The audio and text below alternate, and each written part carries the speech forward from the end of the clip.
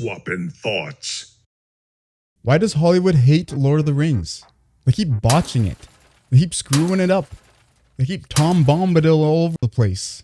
They're doing it all wrong. Today we're just gonna belly flop right into that mess and see what it's all about. In this video, I'm gonna be going over the visuals and CGI, the characters and acting, the plot and pacing, and the fans' reactions and expectations to this homunculus mess. Although I'm pretty sure everyone already knows that this is gonna be worse than a sack of taters.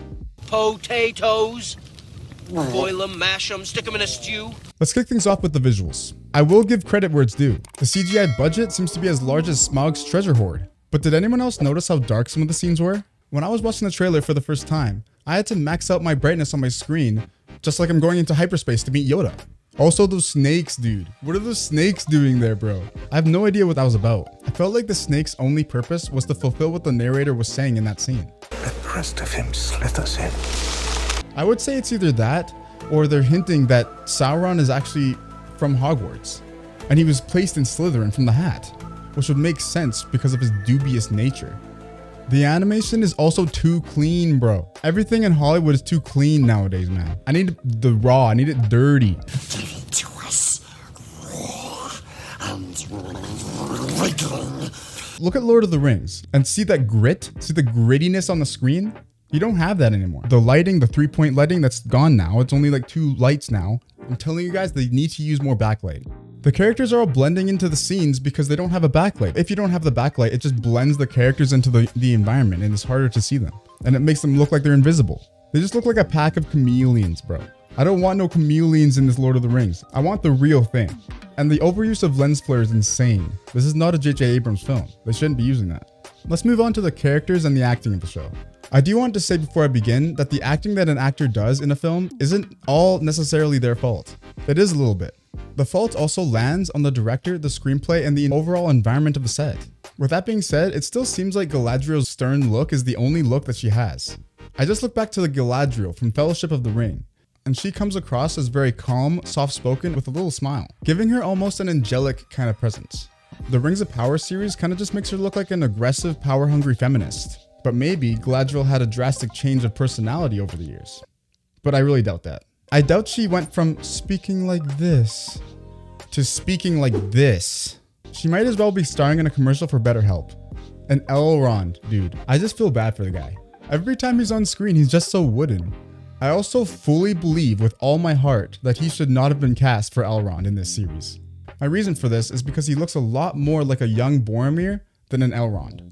Notice his wide jawline and box-shaped head. Elves are supposed to have long and skinny faces.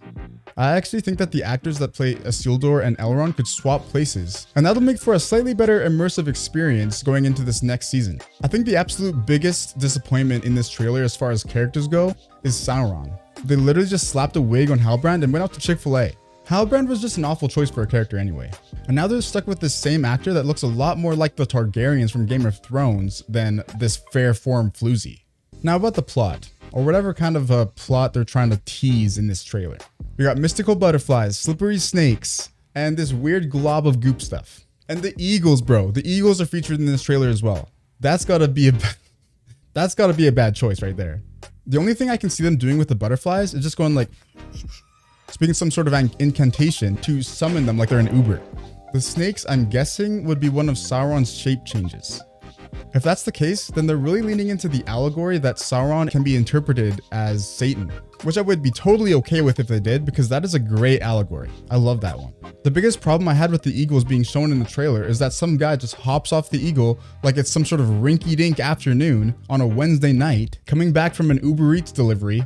The eagles are meant to be used sparingly, according to Tolkien himself, because they're one of the most powerful beings in the universe, right up there with Gandalf, Sauron, and Saruman. So if they start using the eagles like it's some sort of common transport like in Game of Thrones with the dragons, then there's gonna be a problem with the populace. Time for the fans' reactions. You can tell what the fans think of this series by looking at the like to dislike ratio on the trailer. As of recording this, the trailer now has 99,000 likes to 547 dislikes. That's pretty insane. That's even worse than the Acolyte trailer, which is absolutely surprising to me. I believe the main reason for the amount of dislikes it got was because of the change of lore from Tolkien's universe to this one. It's completely different. It's a completely different show. Do you realize this? It's awful. Take this for example. That's basically like taking your little sister's favorite Barbie doll, taking off the arms and legs and putting the legs where the arms should be and the arms where the legs should be, and then giving it back to her. She's gonna cry. And that's exactly what all of these Lord of the Rings fans are suppressing right now. They're suppressing their tears, their emotions. They're suppressing it so much, and it kills me. I'm a longtime Lord of the Rings fan myself, and I feel it. I feel their pain. So there's my 2 cents on the Rings of Power Season 2 trailer. What did you think of the trailer? Let's get some thoughts swapped in the comments below. I've swapped my thoughts, and I'll see you in the next one.